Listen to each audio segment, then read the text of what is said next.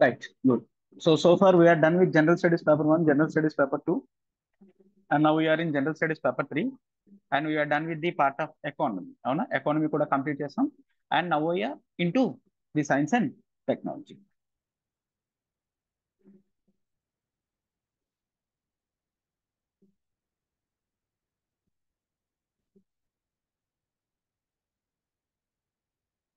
Yeah. So coming to the part of science and technology related questions, exact ga rest of the questions. So already నేను ఏమని చూసుకున్నాం, economy questions అనేవి question number 1, 2, 3, 4 ఉంటాయని చూస్తున్నాం, అవునా? And next science and technology, disaster management, environment, మనం clear గా చెప్పలేం క్వశ్చన్ నెంబర్స్ ఎట్లా వస్తాయి అనేది క్లియర్ గా చెప్పలేం, అటు ఇటు చేంజ్ అవుతూ ఉంటాయి. But next 9th 10th questions మాత్రం చెప్పగలం. 9th 10th 19 20 ఈ 4 క్వశ్చన్స్ మాత్రం ఇంటర్నల్ సెక్యూరిటీ నుంచి వస్తాయి. 4 క్వశ్చన్స్ వస్తాయి internal security. Clear? 4 questions internal security. So ఎందుకు నేను ఈ క్వశ్చన్ నెంబర్స్ తో సహా చెప్తున్నానంటే, you need to analyse the rate of returns. Rate of returns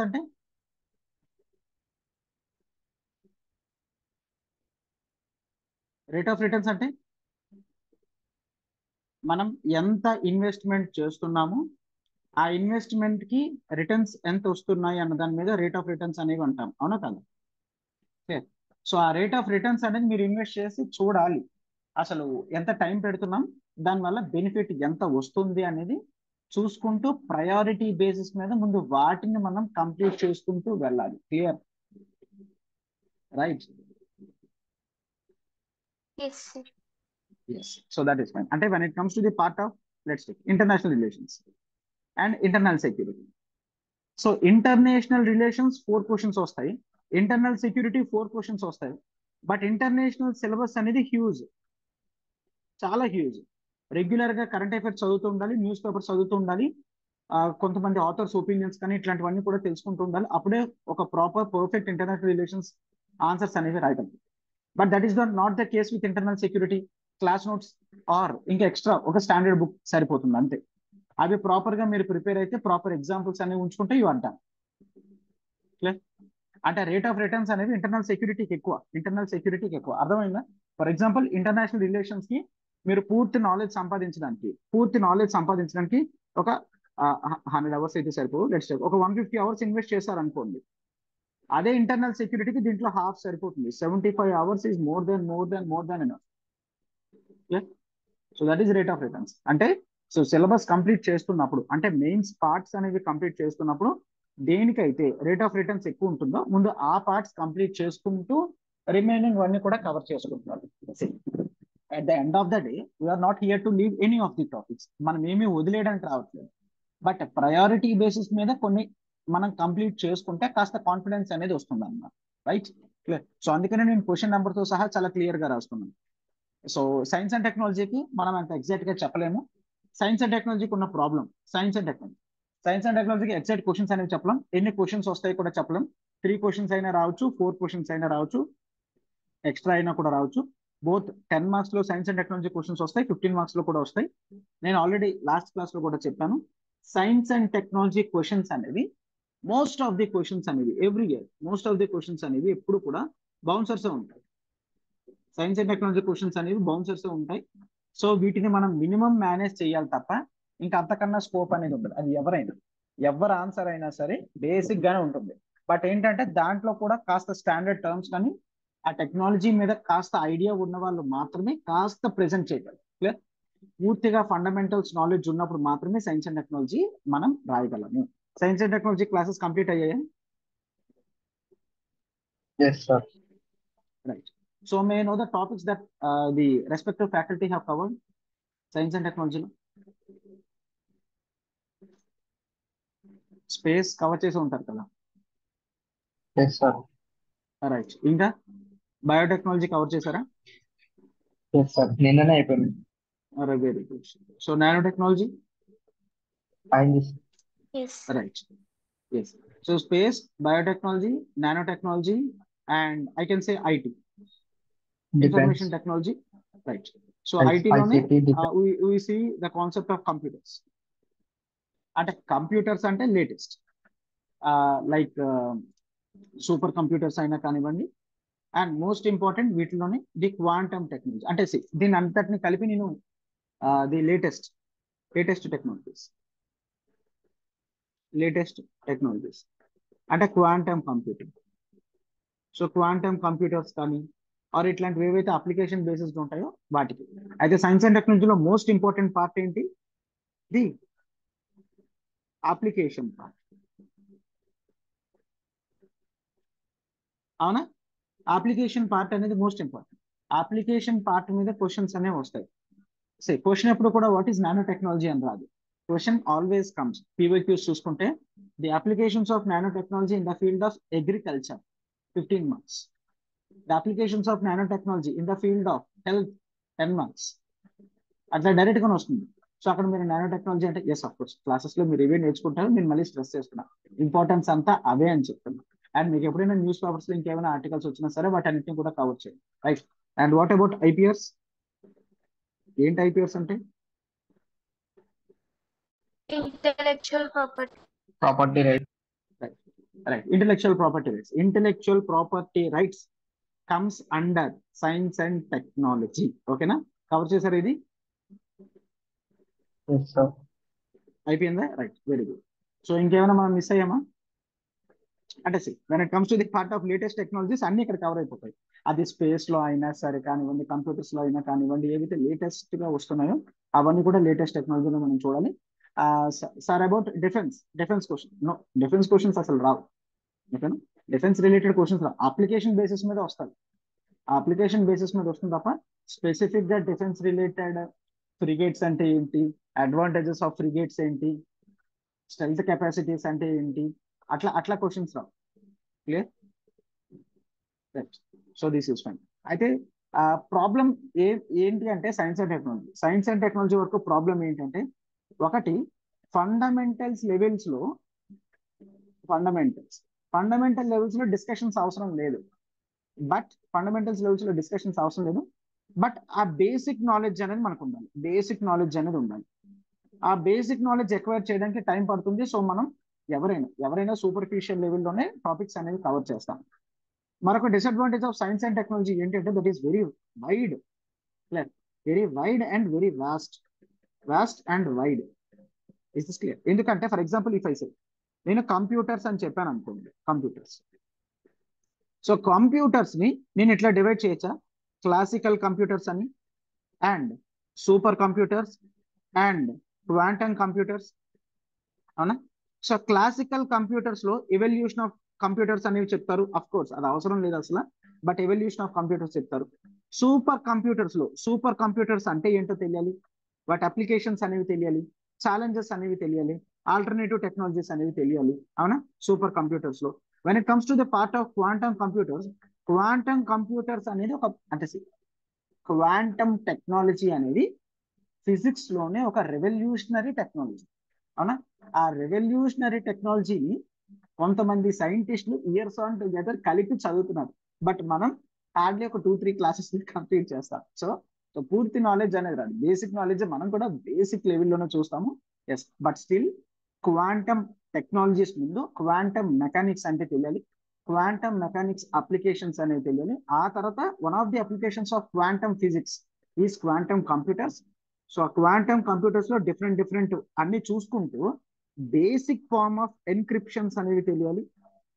అంటే ఎన్క్రిప్షన్ అంటే ఏంటి, అసలు ఎందుకు ఎన్క్రిప్షన్ చేస్తారు, రైట్? క్లియర్? సో ఇట్లాంటివన్నీ కూడా మనకు తెలియాలన్నమాట. సో అంటే ఇది ఎంత వేస్ట్ అవుతుంది, చివరికి చూసేది వాడు దాని మీద క్వశ్చన్ అడుగుతాడు, లేదంటే అడగడం, అంతే. Done. So this is wide and vast.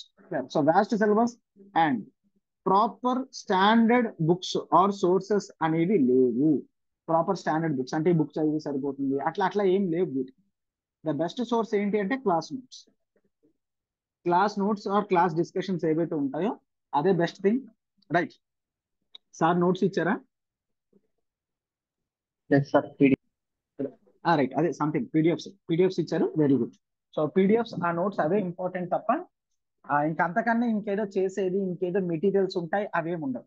ఆ నోట్స్ ని you have to add with current affairs అంతే. ఆ నోట్స్ ని you have to add with current affairs, that's it. ఇంకా అంతకన్నా సైన్స్ అండ్ టెక్నాలజీలో చేసేది ఉండదు. ఇంకా మిగిలింది ఏమొచ్చినా సరే ఆ బేసిక్ ఫండమెంటల్ నాలెడ్జ్ తోని మనం ఆన్సర్స్ ని డిస్కస్ చేస్తాం. Clear? So science and technology ఇప్పుడిప్పుడే మీకు కంప్లీట్ అయింది కాబట్టి I'm expecting answers from you. Clear? Yes, of course I will support you. But అంటే ఇట్లా మీరు ప్రాపర్ గా చేసినట్లయితే మీకు ఇంకేమైనా సైన్స్ అండ్ టెక్నాలజీలో డౌట్స్ ఉన్నా మీరు ఇప్పుడు కవర్ చేసుకోగలరు. ఓకే, ఈ టాపిక్ ని కాస్త క్లియర్ గా చూసుకోవాలి, ఇది నాకు గుర్తుండట్లేదు అని మీకు అర్థమవుతుంది. రైట్? సో ఆ విధంగా అర్థం చేసుకోండి. So yesterday we are done with 1 2 3 4 and the question next question, fifth question. So fifth question అనేది I think it is somewhat difficulty in level. Clear? Somewhat difficulty question ఇది. So see, the question is about, see, what is the present world scenario of intellectual property rights with respect to life materials? So life materials లో ఇప్పుడు ఏమడుగుతున్నాడు, intellectual property rights with respect to life materials అంటే అర్థం ఏంటి? Question ఏం expect చేస్తుంది అసలు? Present day status of intellectual properties, అది కూడా ఏంటి ఇన్ స్పెసిఫిక్ గా with respect to life materials. ఒకవేళ క్వశ్చన్ ఇక్కడికే ఆపేశాడు అనుకోండి, what is the present scenario of intellectual property rights, we may write something. But if the question becomes too specific, like with respect to life materials, then it comes problem. Avuna? And next, see, although India is second in the world to file patents, still only a few have been commercialized. అయితే కేవలం కొన్ని మాత్రమే commercialise అయ్యాయంట. The reasons behind this less commercialisation అనేది అడుగుతున్నాను. But fortunately 10 marks question కాబట్టి we may write something. Clear? So నాకు ఒక్కసారి first of all intellectual property rights వెళ్లే ముందు ద బేసిక్ ఫండమెంటల్స్ ఆఫ్ ఐపీఆర్స్ చెప్పండి. అంటే ఇంటెలెక్చువల్ ప్రాపర్టీ అంటే ఏంటి, ఎందుకు? 1 minute లో.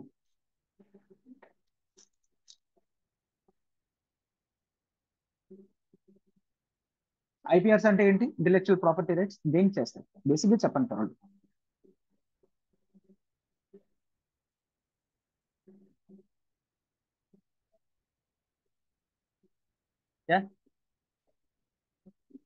Okay, C, intellectual property rights అంటే ప్రతి ఇండివిజువల్ కూడా కొంత ఇన్నోవేషన్ స్కిల్స్ అనేవి ఉంటాయి, అవునా?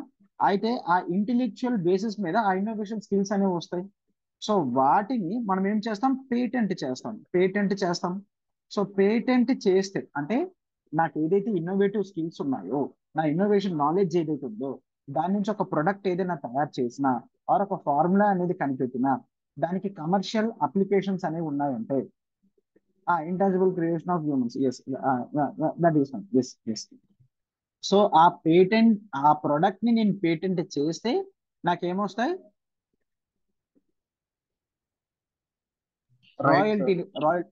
రాయల్టీస్ అనేవి వస్తాయి, అవునా? రాయల్టీస్ అనేవి వస్తాయి. So intellectual property rights basic గా ఇండివిజువల్ యొక్క ఇంటెలెక్చువల్ నాలెడ్జ్ ఏదైతే ఉంటుందో దాన్ని ప్రొటెక్ట్ చేసే బాధ్యత తీసుకుంటుంది అనమాట. ఎందుకు? అట్లా ప్రొటెక్ట్ చేస్తేనే రాయల్టీస్ వస్తే డబ్బులు వస్తాయి. సో అప్పుడు ఇంకా ఇన్నోవేషన్ చెయ్యాలి అన్న ఏమొస్తుంది, ఇంట్రెస్ట్ వస్తుంది, ఎంతూసియాస్టిక్ ఫీలింగ్స్ అనేవి వస్తాయి, అవునా? క్లియర్? ఒక మోటివేటింగ్ ఫోర్స్ వస్తుంది. అంటే అందుకని ఇంటెలెక్చువల్ ప్రాపర్టీ రైట్స్ ఐపీఆర్స్ అనేవి తీసుకొని రావడం జరిగింది. రైట్? సో అయితే the present scenario of ఐపీఆర్స్ with respect to life materials అంటే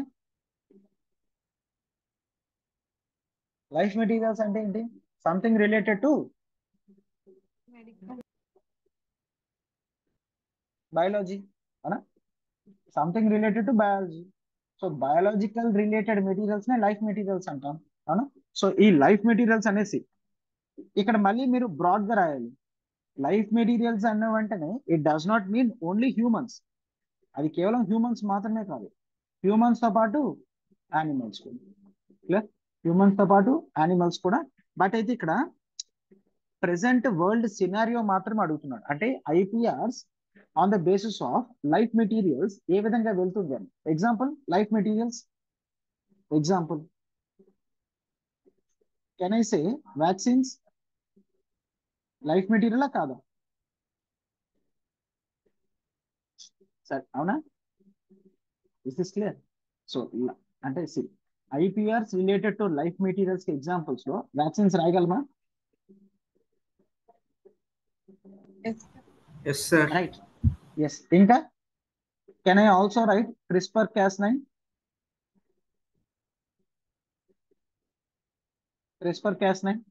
CRISPR-Cas9 ఏంటి? Cancer it related. Is sorry Gene editing tool. Okay. Gene editing tool, దాన్ని జీన్ సిజర్స్ అని అంటాం. Okay, it is like A scissor, it is a protein which cuts the genetic materials. ఓకేనా? So CRISPR-Cas9 కూడా మనం life material కింద చూడొచ్చా? Clear? Yes. Yes. Can also right. ఈ examples ఎందుకు చెప్తున్నానంటే ఆ ఎగ్జాంపుల్స్ మీరు అక్కడ మెన్షన్ చేయకపోతే అసలు మీకు life materials, ఐపీఆర్స్ related to life materials అనేవి తెలీదు అని అర్థం. Can I also add something that is called xenotransplantation? xenotransplantation అంటే ఏంటి? Animal organs. Very good. So animal organs అనేవి హ్యూమన్స్ కి ఫిట్ చేస్తే దాన్ని xenotransplantation అని అంటాం. ఓకేనా? రైట్. సో యానిమల్ ఆర్గాన్స్ అనేవి హ్యూమన్స్ కి ట్రాన్స్ప్లాంట్ చేస్తే దాన్ని xenotransplantation అంటాం. ఈ ఎగ్జాంపుల్స్ అన్ని కూడా ఎస్ మీకు క్లాస్ లో డిస్కషన్స్ జరుగుతూ ఉంటాయి కదా, సో వాటిని ఎగ్జాంపుల్స్ కింద మీరు పెట్టాల్సిందే. అయితే ప్రెసెంట్ సెనారియో ఏంటి? Present scenario nothing but as of now there exist yes I mean ఈ లైఫ్ మెటీరియల్స్ మీద ప్రాపర్ గా రీసెర్చ్ అనేది జరుగుతుంది. There exist some forms from trips అంటే trade related intellectual property rights. అవునా? క్లియర్. సో వీళ్ళు ఈ ట్రిప్స్ వాళ్ళు కొన్ని గ్లోబల్ స్టాండర్డ్స్ అనేవి ఇచ్చారు. ఆ గ్లోబల్ స్టాండర్డ్స్ బట్టి ఈ లైఫ్ మెటీరియల్స్ మీద కంటిన్యూస్ రీసెర్చ్ అండ్ డెవలప్మెంట్ అనేది జరుగుతుంది. అవునా? అండ్ నెక్స్ట్ బయోటెక్నాలజీ మీద రీసెర్చ్ అనేది జరుగుతుంది. అండ్ ఫార్మాసిటికల్స్ మీద రీసెర్చ్ అనేది జరుగుతుంది. ఫార్మాసిటికల్ రీసెర్చ్ లో you can give examples of COVID-19 vaccines. అంటే COVID-19 బేసిక్ వ్యాక్సిన్స్ మాత్రమే కాదు, RNA వ్యాక్సిన్స్ కానీ mRNA వ్యాక్సిన్స్ ఇట్లాంటివన్నీ కూడా you can write. And you can also add the ethical concerns. Global సినారియోలోనే ethical concerns అంటే what is the ethical concern in life materials? Research and development లో life materials లో ethical concern ఏంటి? That is the most important thing that needs to be discussed. Ethical concern ఏంటి?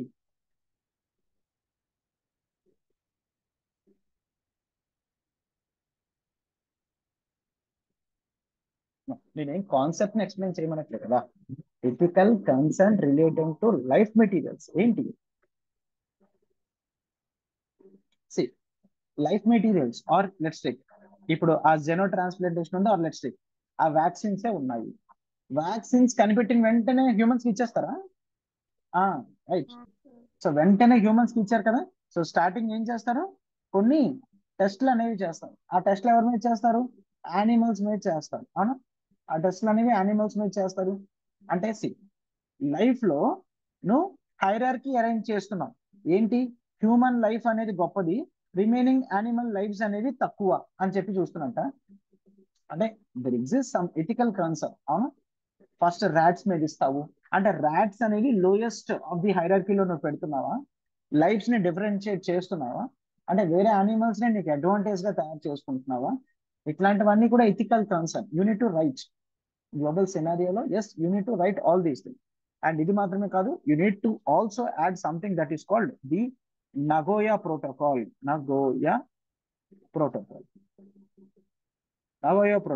Nagoya protocol ప్రకారం ఏంటి అంటే మీకు environment లో వస్తుంది Nagoya protocol. So it is a convention on biological diversity. Clear? So genetic resources and proper access and sharing కానీ fair access and sharing ఇట్లాంటివన్నీ కూడా నగోయా ప్రోటోకాల్ లో మనం చూస్తాం. And you can also add అంటే ఈ నగోయా ప్రోటోకాల్ లోనే convention on biological diversity. ఇవన్నీ ఎన్విరాన్మెంట్ లో వస్తే నో ప్రాబ్లం, ఇవి అక్కడ మీరు వింటారు. ఓకేనా? ఇవన్నీ కూడా the world సినారియోలో right. Yes, as of now research అనేది జరుగుతుంది. ఈ లైఫ్ మెటీరియల్స్ మీద కొన్ని ఎగ్జాంపుల్స్ ఇస్తారు. And ethical concern, Nagoya protocol ఇట్లాంటివన్నీ రాస్తే సరిపోతుంది. That is the first part of the question. And second part of the question ఏమని చెప్తున్నాడు, ఈ రోజు మనం గ్లోబల్ లెవెల్లో పేటెంట్స్ అప్లికేషన్స్ లో సెకండ్ ఉన్నప్పటికీ కూడా వాటిని ప్రాపర్ గా కమర్షియలైజేషన్ చేయలేకపోతున్నాము. రీజన్స్ అడుగుతున్నాడు. క్లియర్? రీజన్స్ అడుగుతున్నాడు. It is also application form of question ఉంది. క్లియర్? రైట్. సో ఏంటి అప్లికేషన్? సో ఎందుకు మనం కమర్షియలైజ్ చేయలేకపోతున్నాము? రీజన్స్ ఏంటి? ఆర్ పేటెంట్స్ లో ఐపీఆర్స్ లో బేసిక్ ఛాలెంజెస్ ఏంటి ఇండియాలో? ఎందుకు చాలా వరకు కూడా కొన్ని తక్కువ పేటెంట్స్ అనేవి అప్లై చేస్తున్నాం, తక్కువ పేటెంట్స్ ఉంటున్నాయి? Okay, so do remember this is the most important. Lack of awareness. Okay, lack of awareness on be specific. So here I am just writing lack of industry and academia collaboration. This is the most important. Industry academia collaboration అనేది లేదు. అంటే industry academia collaboration అంటే foreign countries లో తీసుకుంటే ఒక company ఏదైనా research and development చేయాలంటే కొన్ని యూనివర్సిటీస్ తో టైఅప్ అవుతాయి. యూనివర్సిటీ స్టూడెంట్స్ కి ఫండింగ్ ఇస్తాయి.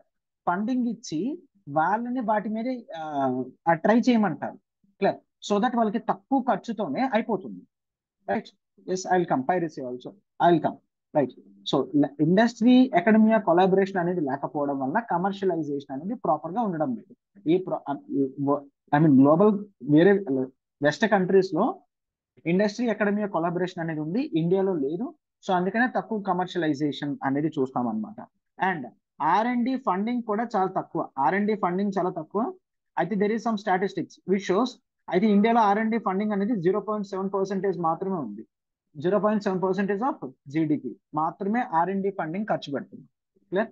అండ్ ఈవెన్ ఆ 0.7% లో కూడా అందులో majority literally 70% of R&D funding అనేది గవర్నమెంట్ నుంచే వస్తుంది.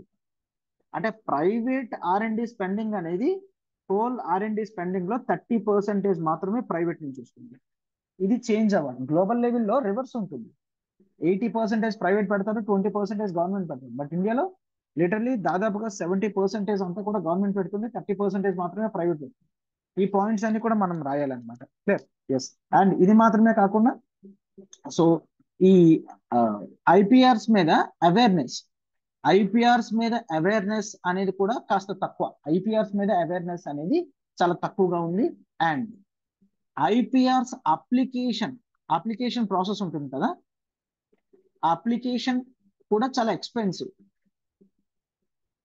ఐపీఆర్స్ అప్లై చేయాలన్నా సరే ఎక్స్పెన్సివ్ అది. సో అంత డబ్బులు పెట్టలేకపోతున్నారు. సో అందుకనే చాలా వరకు కూడా వాటిని patenting తీసుకోలేకపోతున్నారు. Done? Clear? Yes. And infrastructure కూడా చాలా తక్కువ ఉంది. So these are the few things which actually Lay's for the reasons behind less commercialisation. Done? ఓకేనా? Yeah, the problems of piracy ఇట్లాంటివన్నీ కూడా మనం రాస్తాం. Yes. So I'm just moving for the next question. So ఈ question ఆ moment లో 7 minutes లో రాయడం కష్టం. At least it would take 8 minutes, 8 to 9 minutes పడుతుంది. అండ్ ఈ ఐపీఆర్స్ కానీ రిలేటెడ్ టు లైఫ్ మెటీరియల్స్ కానీ ఆ మూమెంట్స్ లో ఆలోచించి రాయడం కష్టం. So I would consider this question as a difficulty question. అంటే అన్అటెంప్టబుల్ అని నేను చెప్పను, difficulty question. Next, see what is the technology being employed in electronic toll collection on highways? So చెప్పండి. అయితే సి ఇందులో ఎన్ని క్వశ్చన్స్ ఉన్నాయి? ఫస్ట్ క్వశ్చన్ ఇది, what is the technology being employed for electronic toll collection on highways? What are the advantages and limitations దాని మీద? So second question, what are the proposed changes that will make this process seamless? So proposed changes ఏంటి? Third question, would this transition carry any potential hazards? Fourth question. 4 questions ఉన్నాయి 10 marks. అర్థమవుతుందా? 4 questions ఉన్నాయి. ఆ 4 questions ని 10 marks లో రాయడం అనేది literally challenge. Right? So ఈ క్వశ్చన్ లిటరల్ గా మీరు ఎంత కాదనుకున్నా 9 minutes తీసుకుంటుంది ఈ క్వశ్చన్. 9 minutes తీసుకుంటుంది. 4 క్వశ్చన్స్ ని ప్రాపర్ గా అటెంప్ట్ చేయాలి. అయితే so we shall do here. So చెప్పండి, what is the technology being employed for electronic toll collection? Toll collection ఎట్లా జరుగుతుంది హైవేస్ మీద? Fast tag sir. Right, that is fine. So fast tags, so fast tags యొక్క background technology ఏంటి?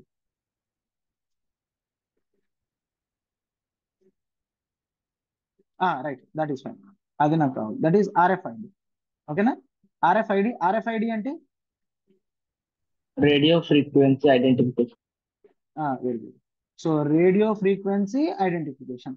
So ఇది ఎలా work అవుతుంది? Please to explain me. ఎట్లా work అవుతుంది, ఎలా వర్క్ అవుతుంది ఇది?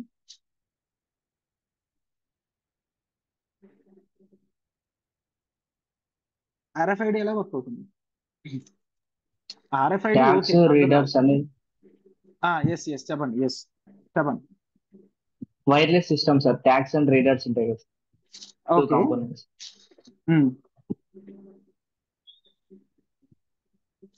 అలాగే యాంటెనాస్ ఉంటాయి.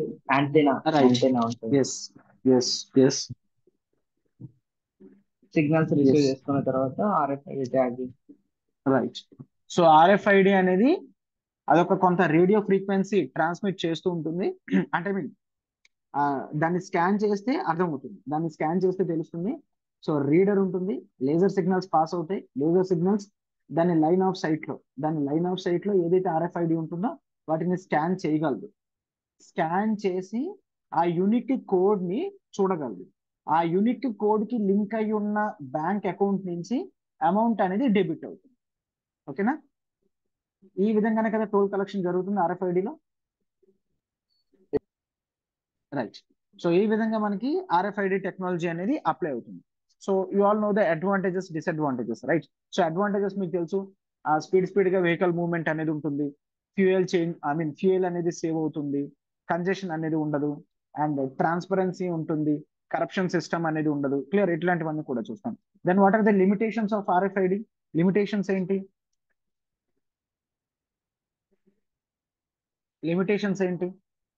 There exist some technological glitches వస్తాయి. ఫర్ ఎగ్జాంపుల్ కొన్నిసార్లు ఆర్ఎఫ్ఐడి స్కాన్ ప్రాపర్ గా వర్క్ అవ్వదు. అప్పుడు right, so RFID scan proper గా వర్క్ అవ్వదు. ఆర్ ఒకవేళ బ్యాంక్ ప్రాబ్లం ఉంటే, బ్యాంక్ అకౌంట్ లిమిట్ ఉంది అనుకోండి, సో ప్రాబ్లం ఉంటే ఎస్ అఫ్ కోర్స్ వ్యాలెట్ ఉంటుంది, వ్యాలెట్ నుంచి కట్ అవుతుంది. ఒకవేళ వ్యాలెట్ లో డబ్బులు లేవు, బ్యాంక్ నుంచి వ్యాలెట్ లోకి యాడ్ చేస్తుంటే అమౌంట్ యాడ్ అవ్వట్లేదు, దెన్ క్లియర్? రైట్. అండ్ మరొకటి, ఆ RFID it is not a permanent tag. Like ఒకసారి వేస్తే ఒక 20-30 ఇయర్స్ వచ్చేసింది కాదు కదా. ఆర్ఎఫ్ఐడి రెగ్యులర్ గా రీప్లేస్ చేస్తూ ఉండాలి, చేంజ్ చేస్తూ ఉండాలి. అవునా కదా? అవునా?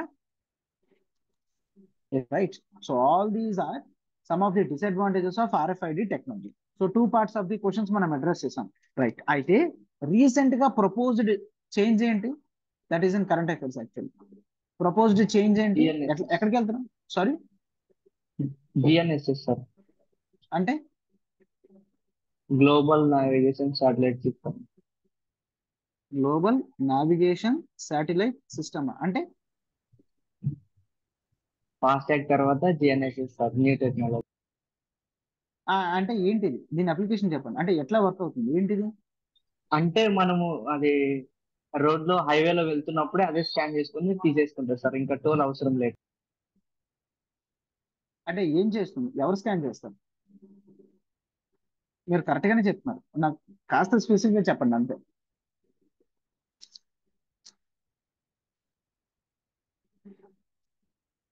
కాస్త స్పెసిఫిక్ గా చెప్పండి. కరెక్టే. అంటే ఎవరు స్కాన్ చేస్తున్నారు, ఎవరు ఉంటారు, ఎక్కడ ఉంటారు? Satellite sir. అది important. Clear? So that is satellite based collection system. GPS based toll collection system అంటాం, are satellite based collection system అని అంటాం.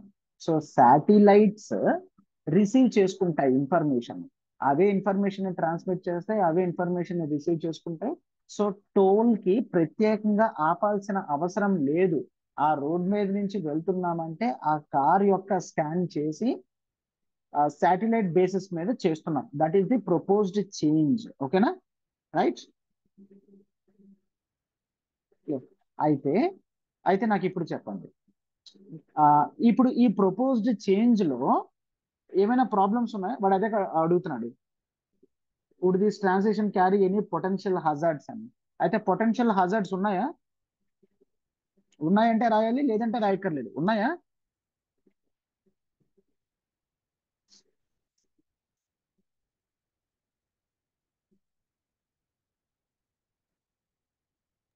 సైబర్ సెక్యూరిటీ, చెప్పండి. Sorry cyber security related errors. Right, cyber security related errors ఉన్నాయి. ఇంకా yes, okay. ఇంకా అంటే security concerns అనేవి ఉన్నాయి. Yes, there exist some security concerns are potential hazards ఉన్నాయి అంటున్నారు. Okay, cyber security. ఇంకా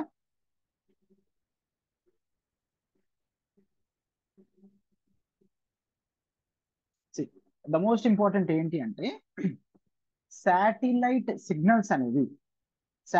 సిగ్నల్స్ అనేవి ఒకవేళ మనం చాలా హ్యూజ్ గా ఈ టోల్ కలెక్షన్ సిస్టమ్స్ కి ఎక్కువ యూజ్ చేస్తున్నామంటే మరి అది రెగ్యులర్ ట్రాన్స్మిషన్ ఆఫ్ ఇన్ఫర్మేషన్ లో క్లాషెస్ వస్తాయా రావా? Right. So there might be problem of signal jamming problem వస్తుంది, అవునా? అండ్ వాట్ ఇఫ్ ఒకవేళ ఒక సోలార్ స్టార్మ్ బ్రేక్అవుట్ అయ్యింది అంటే కమ్యూనికేషన్ సిస్టమ్స్ క్యాన్సిల్ అయితే అప్పుడు శాటిలైట్ సిగ్నల్స్ అనేవి ప్రాపర్ గా వర్క్ అవ్వకపోతే అప్పుడు టోల్ కలెక్షన్ సిస్టమ్ పరిస్థితి ఏంటి? ఇది ఉందా లేదా? రైట్. ఎస్. అండ్ మరొకటి, ఎస్ అఫ్ కోర్స్, లేటెస్ట్ వచ్చిన శాటిలైట్స్ అనేవి ఒకవేళ అక్కడ స్మోక్ ఉన్నా, వర్షం ఉన్నా, వాటర్ ఉన్నా, ఏదున్నా సిగ్నల్స్ ని ట్రాన్స్మిట్ చేయగలం, ప్రాపర్ గా అనలైజ్ చేయగలం. ఎస్, అది అట్మాస్ఫిరిక్ ఇంటర్ఫేసెస్ అనేవి యాజ్ ఆఫ్ నో ప్రాబ్లం లేవు. ఎందుకంటే లేటెస్ట్ ఏవైతే మనం కొన్ని బ్యాండ్స్ అనేవి యూజ్ చేస్తున్నామో, కే బ్యాండ్ కానీ, కేఏ బ్యాండ్ కానీ, కేవీ బ్యాండ్స్ కానీ, ఈ బ్యాండ్స్ ఏవైతే ఉన్నాయో అవి డీప్ పెనట్రేషన్స్ చేయగలవి, ఏ ఆబ్జెక్ట్స్ నుంచి అయినా వెళ్ళి ప్రాపర్ గా అనలైజ్ చేయగల. ఆ ప్రాబ్లమ్స్ అనేవి లేవు. లేటెస్ట్ టెక్నాలజీతో ఆ ప్రాబ్లం అనేది లేదు. బట్ ప్రాబ్లం ఎక్కడ వస్తుంది అంటే that is the usage of heads. అంటే మనం ఇన్ఫర్మేషన్ ట్రాన్స్మిట్ చేస్తున్నప్పుడు అది కొంత హెడ్స్ లో వెళ్తుంది, గిగా హెడ్స్ లో వెళ్తుంది, అవునా? కొంత గిగా హెడ్స్ లో వెళ్తుంది.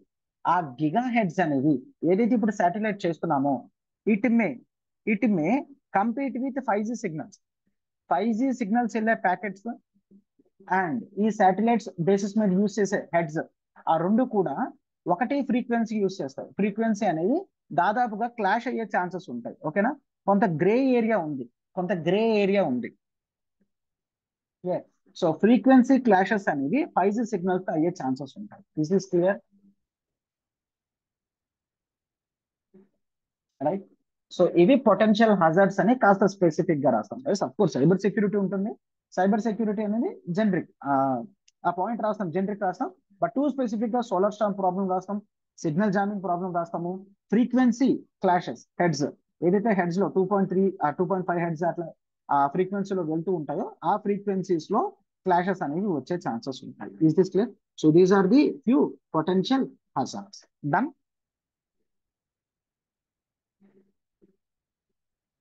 రైట్. ఎస్. సో 4 parts ని ప్రాపర్ గా అడ్రస్ చేస్తే definitely it would kill some amount. But this is the question. I would consider this question as difficulty question ఎందుకంటే టైం టేకింగ్. 4 questions ని అటెంప్ట్ చేయడం అనేది difficulty question. Practicality అక్కడ కూర్చొని ఆ టైంలో ఈ పొటెన్షియల్ హజార్డ్స్ ని, ఒక స్ట్రాంగ్ పొటెన్షియల్ హజార్డ్స్ 3-4 questions రాయాలి అంటే, 3-4 పొటెన్షియల్ హజార్డ్స్ రాయాలంటే కొంత టైం పడుతుంది. సో అందుకనే this is the difficulty question. Done.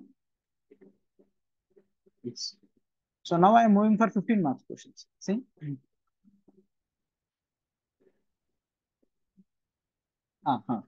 Right. So see this question.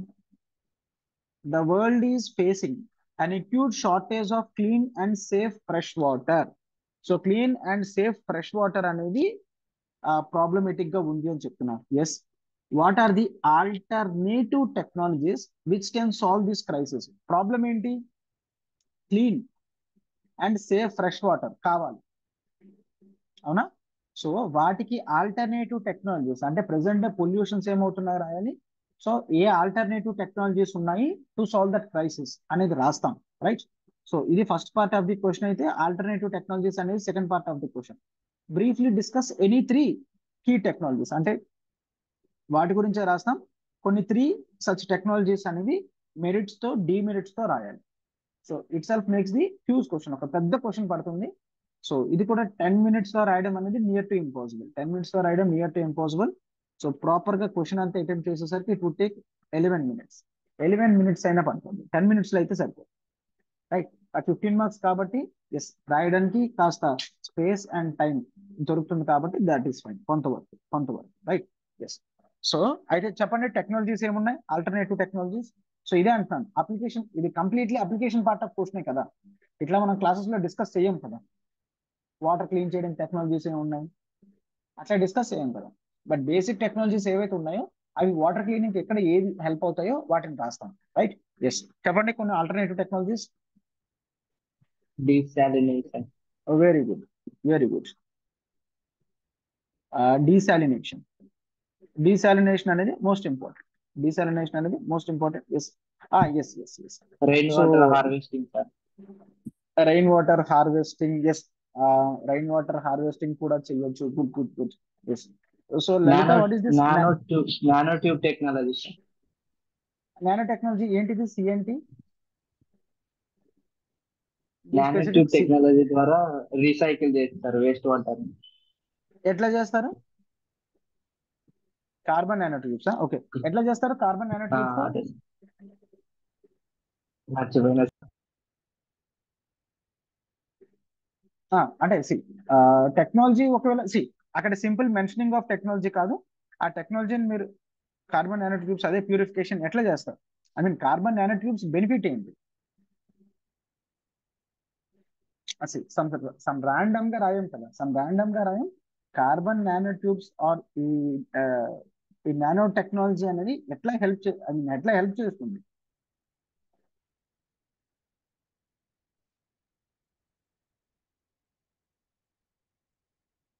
అట్లా బేసిక్ పాయింట్స్ రాస్తే you will get no marks. So ఎందుకంటే వాడు కీ మెరిట్స్ అండ్ డిమెరిట్స్ తో సహా రాయమంటున్నాడు కదా. Yes, then see, carbon nano tubes. So carbon ఎట్లా ఉంటుంది?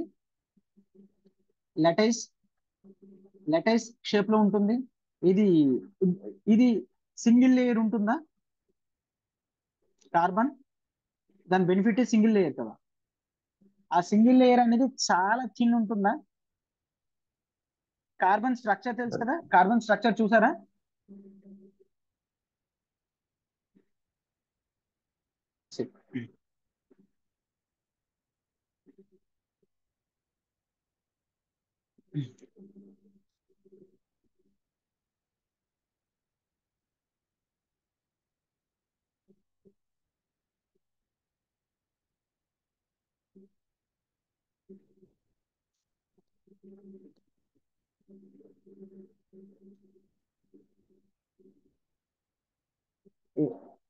ఇదే కదా కార్బన్ కెమికల్ స్ట్రక్చర్,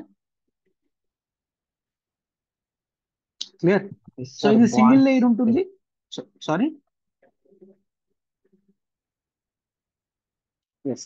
సో ఇది సింగిల్ లేయర్ ఉంటుంది, నానో లెవెల్లో ఉంటుంది. సో సింగిల్ లేయర్ నానో లెవెల్లో ఉండడం వలన ఇది మనకి ఇక్కడ ఎంత పెద్దది కనిపిస్తుంది, బట్ అక్కడ చాలా మైన్యూట్ లెవెల్లో ఉంటుంది, అవునా? సో మైన్యూట్ లెవెల్ అనేది లెట్స్ టేక్, ఇప్పుడు ఇదొక వేస్ట్ పార్ట్. ఈ వేస్ట్ పార్ట్ అనేది ఈ నానో టెక్నాలజీ ట్యూబ్స్ లోంచి పాస్ అవ్వలేదు, ఓకేనా? ఈ నానో టెక్నాలజీతో ఏదైతే యూజ్ చేసి కార్బన్ తీసుకొస్తున్నామో ఆ కార్బన్స్ లో ఉన్న స్పేస్ నుంచి ఈ డాట్ అనే వేస్ట్ మెటీరియల్ పాస్ అవ్వలేదు. పాస్ అవ్వలేదు అంటే ఏంటి అర్థం? మనకు వచ్చే వాటర్ అనేది ప్రాపర్ వాటర్ వస్తుంది, అవునా కాదా? క్లియర్? సో దీనికి ఫిల్టరింగ్ కెపాసిటీ అనేది కార్బన్ నానో టెక్నాలజీతో యూజ్ చేస్తాం. Done, this you need to explain, right?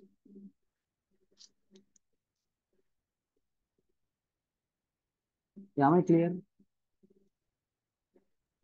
Yes. Yes. And ఇంకా 2 టెక్నాలజీస్ అయ్యాయి Come with some another technology, third technology. Okay, rainwater harvesting చెప్పారా? Okay, rainwater harvesting చెప్పొచ్చు. And see, you can also add something that is called the blue laser filtration.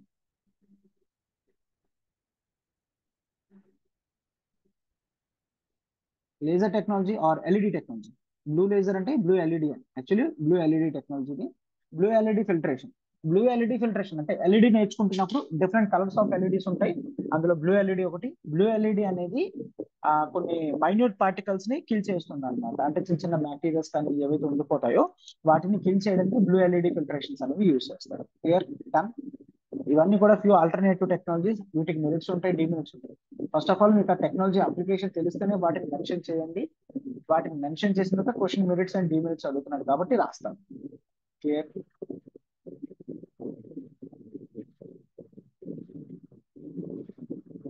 Right? Yes, sir. Yes. And still, if you want to add, you can add. School level లో నేర్చుకుంటాం కదా aeration method. Aeration. So normal గా గాల్లోకి water అనేది పంపిస్తారు, మళ్ళీ కిందకు water వచ్చేస్తుంది. ఏమవుతుందంటే సన్ రేస్ తో కొన్ని బ్యాక్టీరియాస్ ఇట్లాంటివన్నీ కూడా చనిపోతుంటాయి. అదే కదా aeration method. Right. So this is also the alternative technology that we can use. Right? So this is the question. 15th question. I think that this is somewhat difficulty question. ఎందుకంటే technologies అన్నిటిని mention చేసి proper అంటే rain water harvesting ఇట్లాంటివన్నీ okay, but be specific గా like ఎట్లా చెప్పాను, blue LED technology కానీ and carbon nano tubes చెప్పారు. That is fine. Carbon nano tubes applications లో మెన్షన్ చేయడం కానీ ఇట్లాంటివన్నీ మోస్ట్ ఇంపార్టెంట్. అట్లా బీ స్పెసిఫిక్ గా ఉంటే అది ఇంకా హెల్ప్ చేస్తుంది అన్నమాట. Desalination technology is also fine. That also we can use.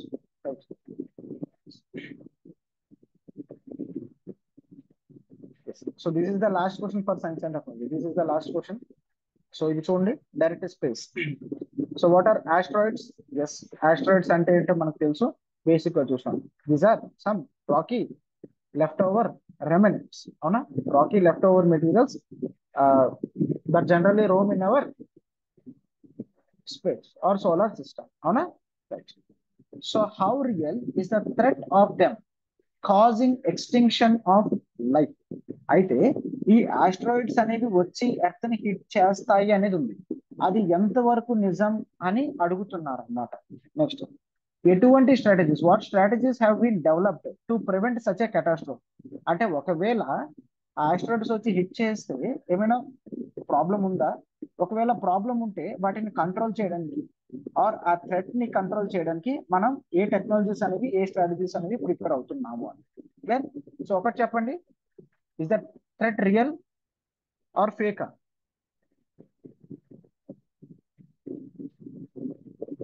Real. Yes, of course.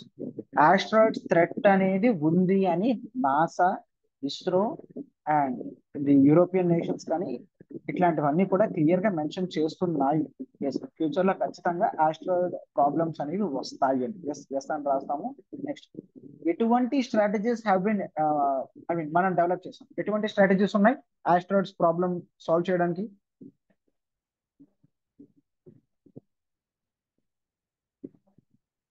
This is the most important one, that is the DART technology. DART technology అనేది most important అన్నమాట. DART ఏంటి? DART means double impact asteroid redirection test. Double impact asteroid redirection test. So this is the DART system అంటాం. DART system అనేది mention చేసి we need to explain ఏంటి. Let's take this is Earth. So ఇక్కడ ఒక asteroid ఉంది, ఇది ఇటువైపు వస్తుంది అనుకోండి. మనం ఏం చేస్తామంటే ఒక పెద్ద ఆబ్జెక్ట్ అనేది పంపించి, పెద్ద ఆబ్జెక్ట్ ఇక్కడి నుంచి అయినా పంపిస్తాము ఆర్ ఆల్రెడీ ఎగ్జిస్టింగ్ శాటిలైట్ అయినా సరే దీన్ని చాలా హార్డ్ గా హిట్ చేయిస్తాం అనమాట. యాక్చువల్లీ దీని యొక్క యాంగులర్ వెలాసిటీ అనేది మనకు తెలుస్తుంది అండ్ దీని యొక్క యాంగిల్ అనేది మనకు తెలుస్తుంది. ఇది ఎక్కడ హిట్ చేస్తుందో మనకు తెలుస్తుంది. ఫర్ ఎగ్జాంపుల్ దీని మూవ్మెంట్ అనేది ఇటు సైడ్ ఉందనుకోండి, ఇక్కడ తగలచ్చు, క్లియర్, ఇక్కడ హిట్ కావచ్చు, ఇక్కడ హిట్ కావచ్చు, మనం అసెస్ చేసాము. సో ఇప్పుడు శాటిలైట్ ని తీసుకొచ్చి ఈ యాంగిల్లో హిట్ చేయించాం అనుకోండి. సో దీని యొక్క మూవ్మెంట్ అనేది చిన్నది చేంజ్ అయినా చాలు, చిన్నది చేంజ్ అయినా అది ఇట్లా వెళ్ళిపోతుంది ఇంకా, రైట్. దాన్ని ఏం చేయిస్తున్నాం? రీడైరెక్షన్. సో అందుకే ఈ టెక్నాలజీ పేరు డాక్ట్. ఓకేనా? దీని అందుకనే రీడైరెక్షన్ అని అంటున్నాం. సో ఇక్కడ ఆస్ట్రాయిడ్ మనం ఏం చేయట్లేదు, డాట్ టెక్నాలజీతో ఒక ఆబ్జెక్ట్ అనేది, అంటే ఒక పెద్ద హ్యూజ్ ఆబ్జెక్ట్ అనేది కింద నుంచి పంపించి దాన్ని direction change చేయించవచ్చు, are already existing satellites అనేది యూజ్ చేసి దాన్ని డైరెక్షన్ అనేది చేంజ్ చేయొచ్చు. దీన్ని double impact asteroid redirection test, dot test అని అంటాం, రైట్. సో ఇది ఇది ఇది ఇంపార్టెంట్. అండ్ ఇది మాత్రమే కాదు, we have the other technologies for surveillance, that is near earth, clear, near earth object surveillance, NEO surveillance. NEO surveillance అంటాం, near earth object surveillance అని అంటాము. And there is something that is called space situational awareness. ఈ space situational awareness అనేది basic గా దేనికి design చేయడం జరిగింది? మన స్పేస్ ఆబ్జెక్ట్స్ ని కాపాడుకోవడానికి, క్లియర్. ఎవరు కూడా మన స్పేస్ ఆబ్జెక్ట్స్ ని అటాక్ చేయకూడదు అని చెప్పి కాపాడుకోవచ్చు. ఇదే స్పేస్ సిచ్యువేషనల్ అవేర్నెస్ అనేది ఈవెన్ ఆస్ట్రాయిడ్స్ ఒకవేళ ప్రాబ్లమేటిక్ గా తయారైనా సరే వాటి యొక్క పాత్ ని అనలైజ్ చేస్తారు అనమాట. ఓకేనా? ఇదొక టెక్నాలజీ మనకుంది. And there is something that is called the nuclear explosion. Nuclear explosion. Nuclear explosion ఏంటి అంటే, ఫర్ ఎగ్జాంపుల్ ఇది ఎర్త్, ఒక ఆస్ట్రాయిడ్ అనేది ఇట్లా వస్తుంది అనుకో, ఒక ఆస్ట్రాయిడ్ అనేది ఇట్లా వస్తుంది అనుకోండి. సో న్యూక్లియర్ బాంబ్ అనేది పంపిస్తాము. ఈ న్యూక్లియర్ బాంబ్ అనేది ఈ ఆస్ట్రాయిడ్స్ ని చిన్న చిన్న చిన్న చిన్న పీసెస్ అనేవి చేస్తాయి. సో ఈ చిన్న పీసెస్ వచ్చి ఎర్త్ మీద హిట్ అయినా సరే అంత ఇంపాక్ట్ అనేది ఉండదు. మోస్ట్లీ ఇది వచ్చే టైంలోనే, ఎర్త్ మీద పడే టైంలోనే అవన్నీ కూడా బర్న్అవుట్ అయిపోతాయి.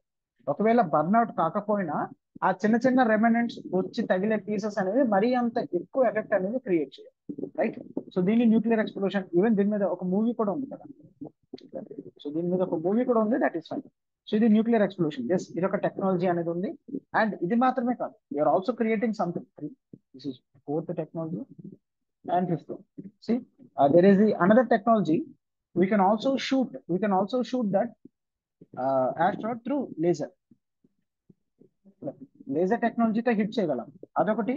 And sixth one, through using nets. Yes, ఆ టెక్నాలజీ అనేది తయారు చేస్తున్నారు. నెట్స్ తో దీన్ని క్యాచ్ చేసి దీని యొక్క యాంగిల్ అయినా చేంజ్ చేస్తారు, ఆర్ నెట్ తో దీన్ని హోల్డ్ చేసి they will do some other thing. First of all nets తో దాన్ని హోల్డ్ చేసి డ్రాగ్ చేయడం అనేది ఇంపార్టెంట్ అన్నమాట. Is this clear?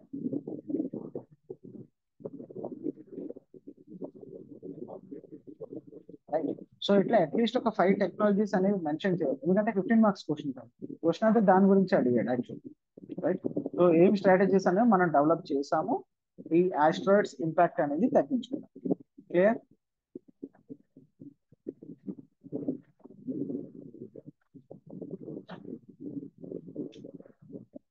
Am I clear? Right. So these are the 4 questions. Yes. So these are the 4 questions as of now. So 4 questions kuda complete application, right? So మీరు ఏవైతే science and technology చదువుతున్నారో దాన్ని ఈ orientation లో redirect చేయాలి. So ఏ future applications ఉన్నాయి, future prospects ఉన్నాయి technology మీద, అట్లాంటివి వాటి మీద రీసెర్చ్ అనేది చేయండి. ఎక్కువగా ప్రతి టాపిక్ లో కూడా ఆల్టర్నేటివ్ టెక్నాలజీస్ అనేవి మోస్ట్ ఇంపార్టెంట్. ఆల్టర్నేటివ్ టెక్నాలజీస్ ఈ మధ్య చాలా ఎక్కువగా వస్తున్నాయి. ఆల్టర్నేటివ్ టెక్నాలజీస్ అంటే, సో వాటి గురించి ఇంకేమైనా ఎక్స్ట్రా టెక్నాలజీస్ ఉన్నాయా, కొత్తగా ఏమైనా రీసెర్చ్ వాటి మీద జరుగుతుందా, ఆ ఇన్ఫర్మేషన్ అనేది కాస్త ఇంపార్టెంట్. సో ఇవి కంప్లీట్లీ మనం కరెంట్ అఫైర్స్, మనం ఎగ్జామ్ రాసే లాస్ట్ 2 years ముందు current affairs and class notes అనేది ఇంపార్టెంట్. ఇంకా అంతకన్నా ఎక్స్ట్రా సోర్స్ ఏమి కూడా నేను చెప్పట్లేదు, అవసరం లేదు. రైట్. ఇంకా ఎక్స్ట్రా సోర్స్ ఏం కూడా సైన్స్ అండ్ టెక్నాలజీ ఎప్పటికీ కూడా ప్రాపర్ గా మనం చెప్పలేదు. Hope this is completely clear. Done.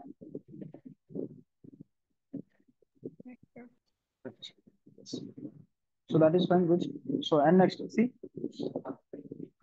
science and technology complete అయిపోయింది. ఇంటర్నల్ సెక్యూరిటీ స్పెసిఫిక్ గా చూద్దాం. ఇంటర్నల్ సెక్యూరిటీ స్పెసిఫిక్ గా చూస్తాం. అండ్ రేపు మనం we can complete environment and disaster management. Okay na? Environment and disaster management. Is this clear? Yes, sir. Okay. Right. So tomorrow we shall complete environment and disaster management. So any doubts?